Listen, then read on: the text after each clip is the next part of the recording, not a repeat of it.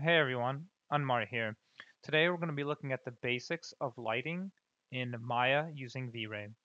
So we're going to be looking at how to use the basic V-Ray lights like the V-Ray rectangle light, the sphere light, and mesh light to create something that looks fairly appealing, right? And that has a lot of visual interest. As you can see here on the left, this is just using a V-Ray dome light, just a standard white background. Uh, there's everything just looks really flat, right? It looks very boring. Your eye has no idea where to look, and you almost kind of blend back into the background, right? Compared to what we have here, I'm using what's typically called the three-point lighting setup, and I'm using a key light, rim light, and fill lights. But at the end of the day, it doesn't really matter what you call it. What I'm typically doing, what I am doing is a lighting with purpose, right? So I want to make sure that, the dump pail back here has this nice highlight, so it's popping off the background a lot more. You can see the same thing where I can add some highlights to the grill and the bumper of the vehicle. We're getting highlights on the tires, wheels, and whatnot, the fuel canister, all of that, right? So I'm making sure that every light that I'm adding is adding to and improving the overall visual quality and fidelity. I am also using warm lights here on the right and cooler lights here on the left. So we're going to get into all of that today. So with that being said, let's go ahead and get started. So I'm just going to jump in here to Maya. And as you can see, all I have is the truck model, a ground plane here. So if I jump to perspective, you can kind of see, and a render camera. Now the render camera does not have a V-Ray physical camera. I am not using any exposure settings, any physical camera settings, or anything like that. So just focusing strictly on the lighting here. All that will come later. Uh, and I'll look into things like dome light, image-based lighting, HDRs, and all that good stuff.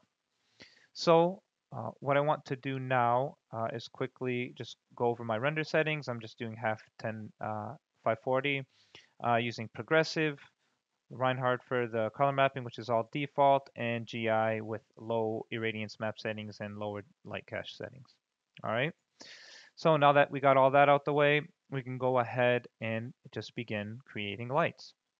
So uh, what I will do here is enable the viewport IPR. Now keep in mind it does not use the frame padding or anything like that. And obviously it's black because we have no lights. So I will begin by creating a light. Now, if you wanted to create a light, a standard V-Ray rectangle light, you can use that here, or you can go up to create lights V-Ray. All the lights are here. I will be using the shelf here. It's just got all the tools that we need and makes my workflow and your workflow a lot faster. So I'll go ahead and create a V-Ray rectangle light and begin by positioning that. So I will go ahead and move that here, and we can see what we have so far. Now, this is, as the name states, a rectangle light, right? So I will begin by making this much larger. I'll do 20 by 20, all right? Now, the thing with V-Ray or with these lights, especially using the default units, is that as you increase the size of the light, it is going to increase the intensity of the light. You see the units just say default. This is a multiplier, right? So I can switch to more real world settings like lumens here. Now lumens, you can see that it just jumps up to about 7,500. One lumen, to put in perspective, has enough brightness as one candle, which is why this is about 7,500. This is a very, very bright light, right? So if we start toning that down to something, you can see that it gets a lot dimmer. The other one I typically use if I'm doing real world ArcViz stuff is watts. Watts. Now this is not you don't want to type in 100 watts here for a 100-watt light bulb. A 100-watt light bulb will typically actually use about 2 to 3 watts, right? So this is this size of this rectangle light at about 2 or 3 watt intensity will give us a bit more accurate lighting. To put things in perspective as well, I do have the scale reference. This is about 47 centimeters in depth. So it's about, about 15 inches in depth and, about, 6 to 8 inches in height. So kind of a larger tabletop model that'll be sitting there. And we're just going to continue lighting from there. So now that I have that, I'll hit Control A to jump back to my attribute editor. You can see I'll just go ahead and work with default units today. So we're just kind of going on the theory of lighting. Uh, I'll start with just an intensity multiplier of about 10, and that works there. All right. Now what I am going to do is just kind of move this light here to the wall so we can kind of see a couple of things. All right. We have the shape type, which right now is a rectangle light. So if I move it here, you can kind of see it's a square rectangle. I can change this to disk. So you can see that it'll turn into a circular disk. So you can use that if you'd like. The other thing again is UV size. I do not recommend scaling your lights. That will actually just throw off all of the calculations and everything, and just throws off the real world value. So just make sure to stick with UV size here. So if we want to increase the length of this is the U, and V size is height. All right. Now, one other cool feature here is directional. So if I increase this directional value, you can kind of start to see what happens here. Okay. You can start to see that now we're getting a more of a directional light. So instead, right, if I set this to 0, you can see that the light is emitting equally from all sides of the V-Ray rectangle light. But if I start to add directional, you can see that now it's starting to focus it towards this direction. So I typically use these for spotlight effects and whatnot. I wouldn't crank it up to pure 1.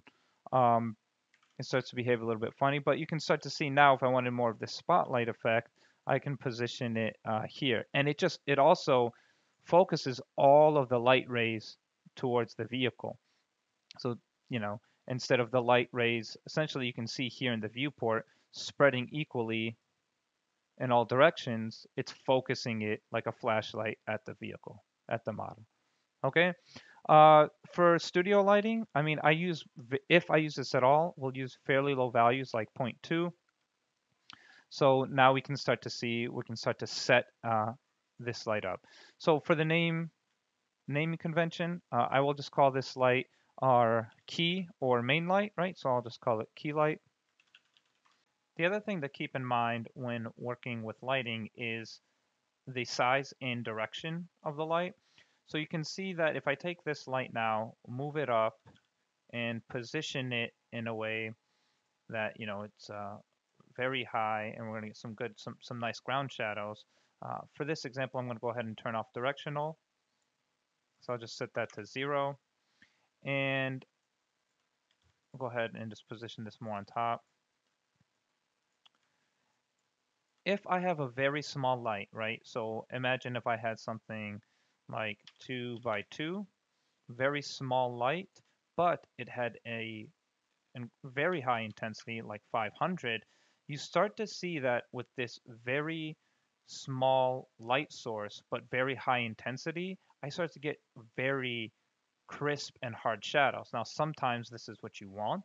Um, in this case, I'm going for much softer lighting, right? So if I want much softer lighting, I want to go for the complete opposite.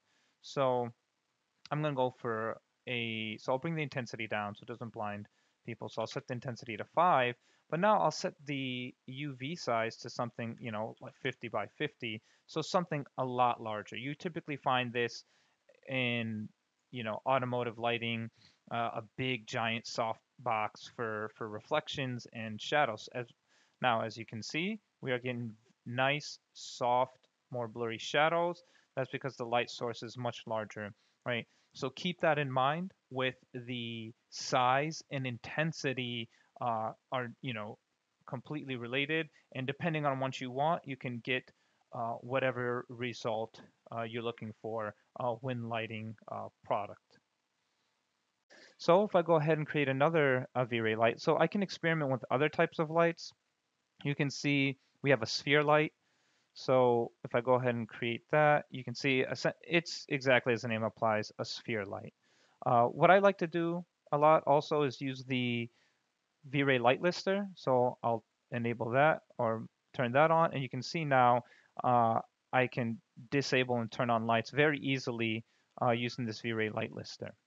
Okay, now that should be under V-Ray, create V-Ray, and then light lister, or again, you can just use this little light bulb icon. All right, so if I want this light here, you can see I can increase the radius, so make it much larger. You can, if it's a large light, increase the sphere segment, so it'll just make it kind of a smoother light. I haven't had to go like higher than maybe 32 or something like that. Um, and you can see what starts to happen as I increase the radius, and then, of course, increasing the multiplier. All right, so you can get some cool effects using that. Uh, I'll go ahead and just delete that. The other light I quickly want to cover is a mesh light. So that means you can take any mesh, any 3D model inside of Maya and make it a light. So in this case, I'll make this kind of a larger radius, increase the section radius, and I'll give it, maybe like 36. Oh, we'll give it that 24. And I'll just go ahead and make this a mesh light. So I can kind of move it around here. So to do that, you use this icon here, right, and left click or right click to assign properties. I'll just go ahead and just make this a light. So you can see immediately turns it into a light, and all the same V-Ray settings that we were gone over for the sphere light and the rectangle light apply here. We have intensity multiplier, the units, and of course temperature, which we'll get into a little bit later. All right, so you can use that if you want to experiment with some things. I'm just, for the sake of this demo, going to continue to use just a V-Ray rectangle light. So I will go ahead and create another light here. This time, I want this to essentially be what's called our fill light, right? So if I open up my light lister again and turn on my key light, we can kind of see what's going on here. So we have our fill light here, and I can kind of move and position this uh, out here.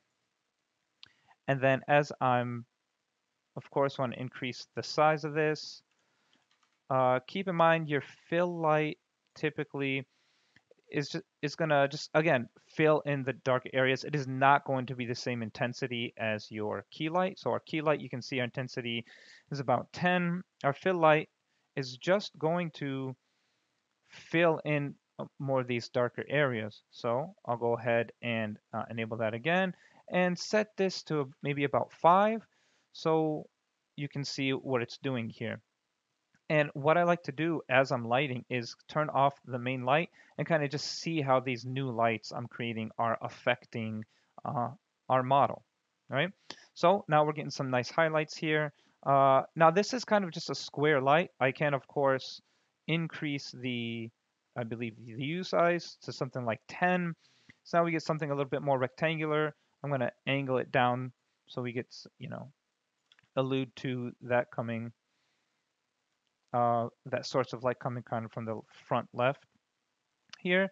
And we can move it back. The closer, obviously, this light is, the, you know, less the light is going to decay, the less light fallout there's going to be. All right. And now you may have saw that the light is actually visible here.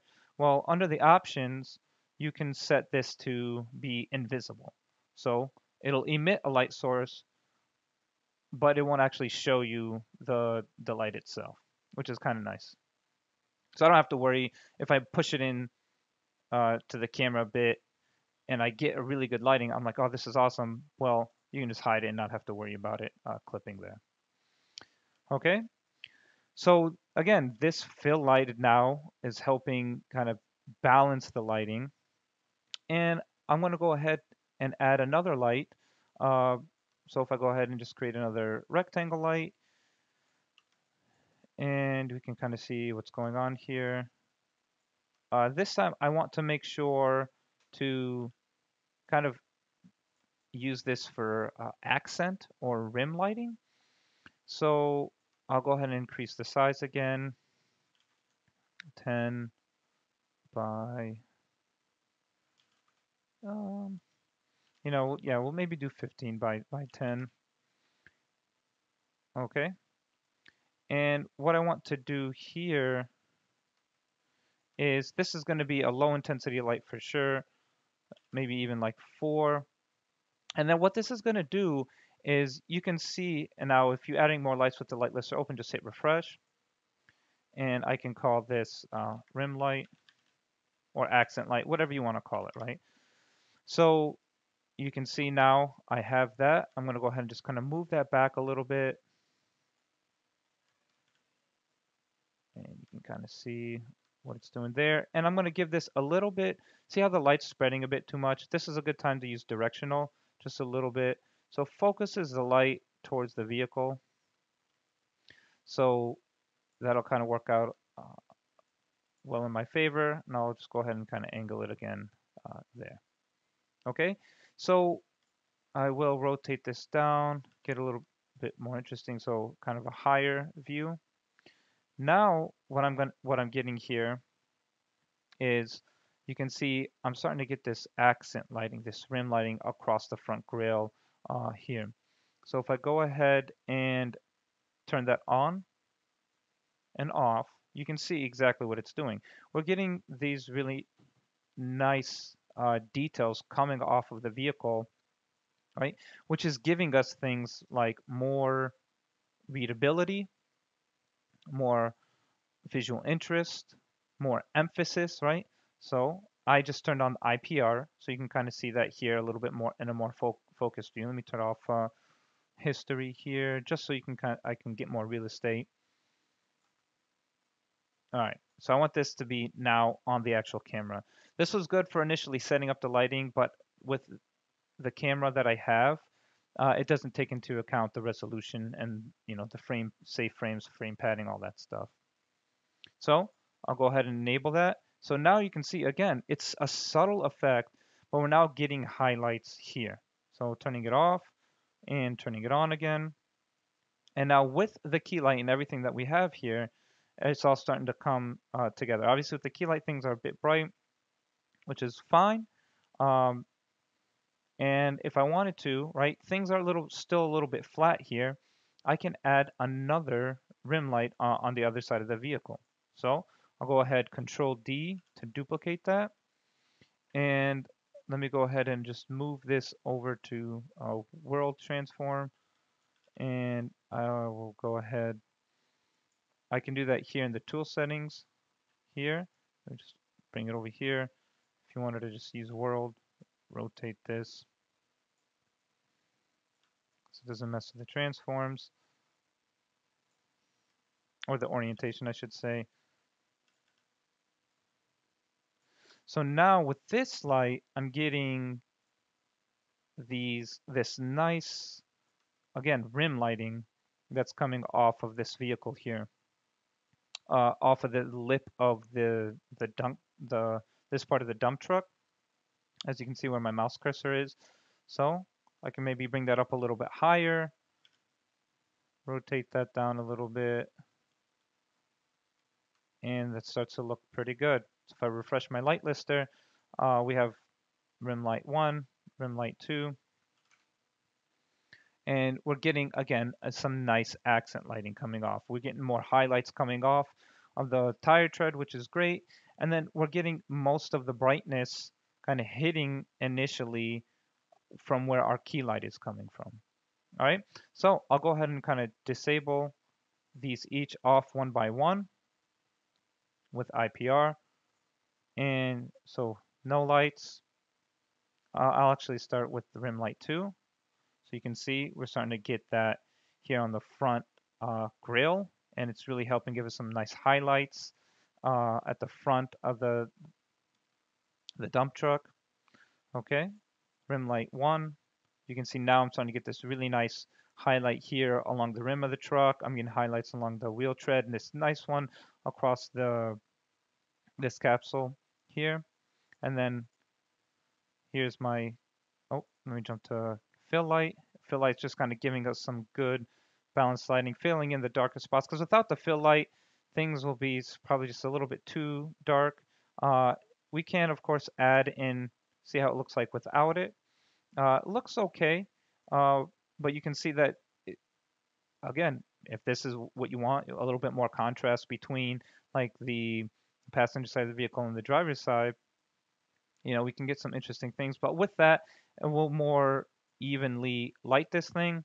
I'm actually going to probably tone this down even more because I didn't want it too bright. I did like a little bit of that contrast coming back here. All right. So, so yeah, I mean, that's the gist of at least kind of setting these lights up.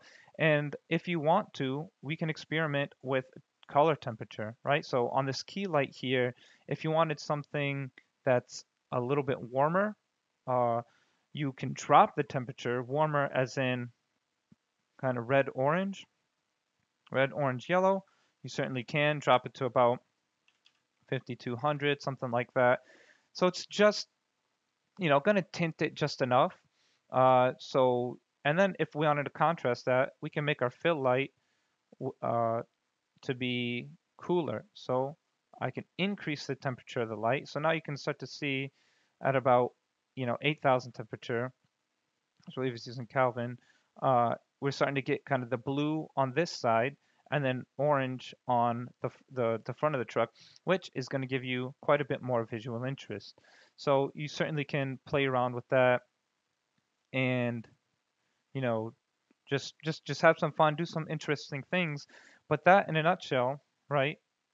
If I go ahead and stop this, open up my history, right? And then, yeah, look at the original light here, very flat. We have this studio light here, which we have some good contrast, things are popping off. And then we have now the lighting from this one, which is a little bit less intense, more warmth and coolness coming in. So it's all entirely up to you, right, on how you like this thing. But just keep in mind the key fundamentals that I'm talking about. You know, the direction of the lights, um, and the size of the lights, the temperature of the lights, and you know all of that coming together so we can get a nice, well-lit vehicle model at the end. Okay, hope you guys enjoyed the tutorial. I'm going to continue to look into doing more, focusing on lighting in Maya and V-Ray. So hopefully you guys will enjoy those. Thanks. Take care.